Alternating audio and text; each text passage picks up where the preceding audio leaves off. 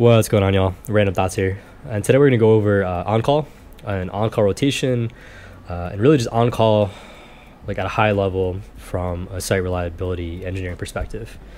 Let's dive right into it.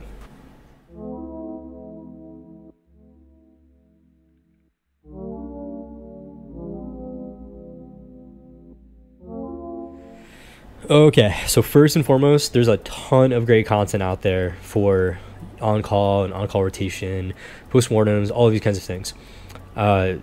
Specifically, like PagerDuty puts out obviously tons of content for years. OpsGenie from Atlassian, they put out a nice paper on like blames postmortems and just on-call rotation, all that. So absolutely worth checking out. And of course, many bloggers talk about it as well, just from their perspective.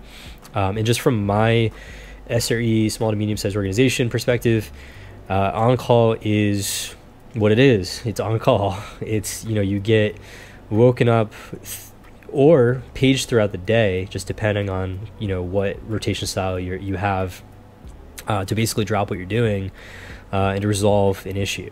So I think from the top, monitoring and, I guess more specifically like observability and like alerting, I think alerting should be tuned well, extremely well, because I've been in scenarios where I get paged via alert, and what it was doing, the alert itself wasn't updated to basically it was like a false alert. It was a false alarm.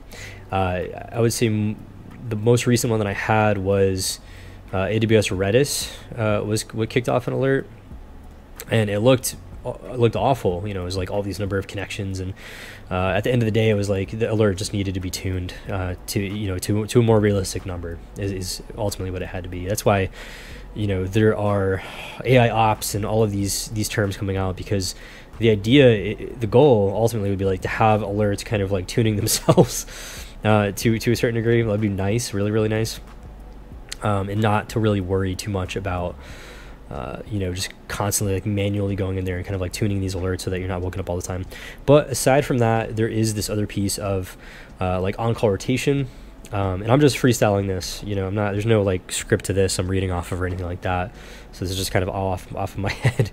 But on-call rotation from my perspective is, SRE generalist. So that's kind of what we're doing right now. So we're just, we get this inbound call. Ideally there's a run book in place for that, run book, playbook, whatever you want to call it. There's some set of instructions in place associated with that alert. There should be. Otherwise you get this alert coming through and you have no idea what's going on. And that's quite stressful, extremely stressful in fact. And, it's just one of those things where you want that in place because it's just going to make everyone's lives easier. The other thing that is interesting to smaller to medium-sized companies is that, you could also have like feature developers, engineering feature developers, whatever, your organization calls them, on call as well. And this is more optional than anything. This would be something like, SRE generalist gets a call, so they get an alert. They're not incredibly familiar with that particular service, which is, I guess, problematic in itself. But given the team size that you have, sometimes you got to roll with it. And then they would be able to contact that service lead that would be on call in a rotation. And by rotation, I mean like a couple times a week at most. somebody should be on call, because I've been in scenarios where it was quite literally like one person on call, and it's there's this empathetic aspect to it where you don't want that to happen to anyone really. But then there's also, if you want to think about it from like, this other perspective of, what are they going to get done? Like if they're getting calls like 3 times a week or even just one time, and they were woken up in the middle of the night, and had to address some stressful problem, because this is always going to be stressful, even during the day. Like if you get an alert or on call, you're going to be in a stressful scenario where, it's just, you have to fix something quickly or figure it out. So think about the next day or the rest of the day for that person, where, how, like, are they going to actually get what they need done, based on what they're originally working on. So that's something to keep in mind as well.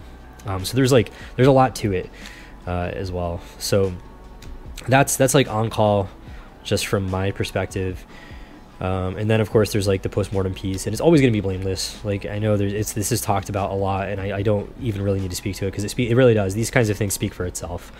But the idea is, if something goes wrong, if it was, whomever's fault, so be it. The idea behind all of this is to build an extremely good engineering culture where you're learning from your mistakes, and then with the goal of these mistakes not occurring again, because you're aware of them and you put in the resources to fix them.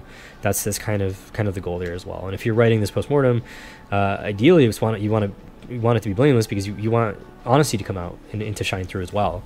If there's no honesty, then you won't know the problem, and then it may occur again, and then it might go into this downward spiral of catastrophe of some sort.